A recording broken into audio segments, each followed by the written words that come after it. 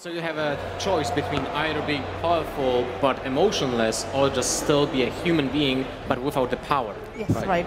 And that's an interesting choice that you have to make during the game. Yeah, right, it has many consequences. Yeah, the main thing we wanted to produce is to give you the freedom. Yeah, freedom. The choice is what you faction you join, yeah, because it's a big deal in the game. You join a faction. Yeah? You are in the first hours. You are banned from your own faction, the Alps, who consume these ELEX a lot, and then they have no emotions anymore, but strong magicians, and they want to. Take over the world itself, and want to get the next step in evolution and so on. They are more the bad guys of the world, yeah. And you were one of them, and now you get the first time in your life you get emotions, yeah. And so you are you're facing the three people you once fought, and therefore you have to choose which way to go. And we have a science fantasy universe and a post-apocalyptic world, yeah.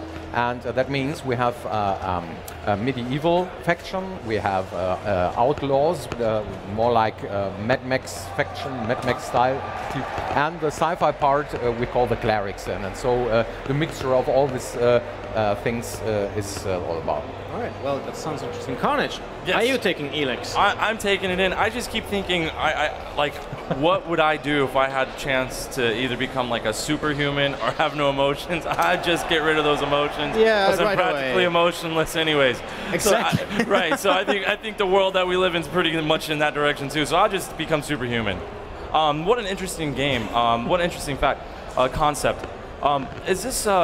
was this a game before that's being picked up and remade? This was a game that was being worked on before, right? And then now being re-released almost, right? No. It was the idea of the game in our minds. Well, 10 years ago. 10 years ago, yeah. Yeah. But it was only the idea. Okay. Yeah. We are Piranha Bytes, and we are a small company from a German region we call Ruhrpott. Yeah. Ruhrpott. Okay. Yes. All right. And it's Ruhrgebiet, and so we. Produced the Gothic series, yes. as we might know, and the Risen series, yeah. And so always was it fantasy only, yeah? And so we thought about making new setting, new cool stuff, not only to produce only stools and tables of the ancient ones in medieval stuff and stuff like that, only barrels, and so we couldn't see it anymore. And so we like fantasy. Right. We always, even in this game, we have fantasy parts, yeah. But it was a great push in the company when we said, okay, now we can do anything we want, yeah. Broken cars and stuff like pump guns and chain swords and stuff like that, and then we had really fun to make this kind of game. So you were just keep on doing the same thing, and you're like, what else can we do? We're tired of making just Gothic towers and all this darkness around us all the time. Yeah. I love it, man. This time it's just happy post-apocalyptic work. Happy post-apocalyptic. You're right, like Mad Max people. Is anyone happy in this world? Is this a really sad place? Are people just like okay with having superhuman powers and being emotionless? Oh, I think so. The outlaws, for example, have lots of fun in their hometown. Yes, because they want to. They rob others, and they craft their own stuff with mean weapons, for example. But they also have nice bars, for example, and some kind of drugs. We call them stims, that push their abilities, and they can have fun. Good. What is the main quest of the game? What is the main story? What is it about? What it means to be human, yeah. Okay. Because it's not only the good and evil stuff, yeah, as we in the past did, yeah, right. the same, yeah. It's more like, are you a rational machine guy or are you human? human cascade. You have emotions, yeah. And when you only think about rational decisions, yeah, it doesn't matter if someone dies because that or something else, yeah, or you are a really evil guy, or you have empathy or something like that. That's more the human part of the game, yeah. And so it's very interesting to see how the players decide their way through this game, yeah. We have multiple endings here, yeah. Every main character has his own opinion about what you do, yeah. And in the end, even when you end the game after the credits, yeah, we have an end game, yeah. And you can go to every main character you met in this game, yeah, and ask him about his opinion about what you did and what next. Your role in the world and stuff like that, yeah.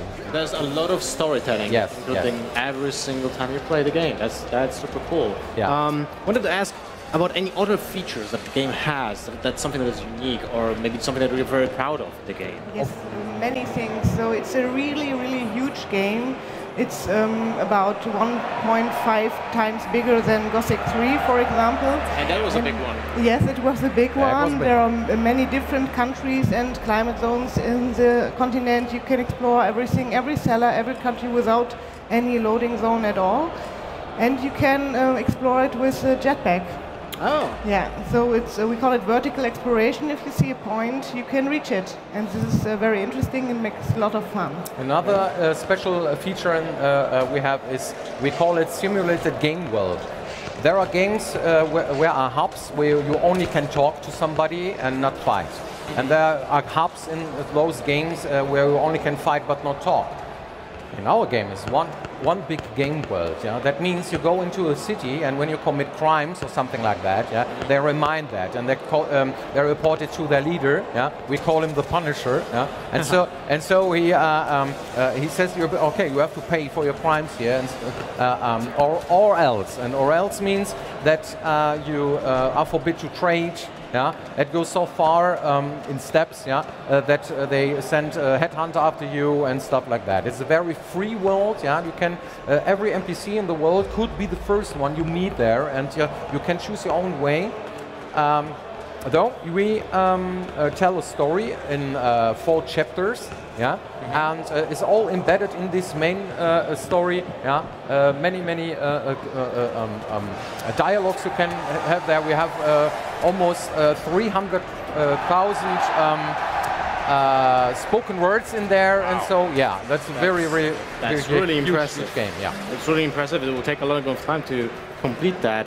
One last question. I actually heard, Björn, that you actually did like the soundtrack for the game? Yes, I did. Yeah, that was the first time. I make music for 25 years now, but only for myself. Yeah, and that it was the time to say, okay, this time I will make the soundtrack. Yeah. That is awesome. Can't wait to hear that actually. The Tavar Desert, hail in the south. We've built our town out of junk and sweat under the scorching heat of the desert sun. With us, the outlaws, the only one who counts is yourself. Everyone takes what they want. Our raids are as legendary as our nighttime shenanigans. Anyone who can't look after themselves here is either too weak or dead. But there are still rules in a world where death is lurking around every corner. The law of the stronger. Your only friends are your guns, a handful of grenades, and a good ambush. Up to now, we've used our heavy weaponry to sweep aside anyone who comes in our path. We bow to no one, no enemy, and no god. Do you want freedom? The heady rush of success? Is your fist your magical power? Then join our game, the Outlaws.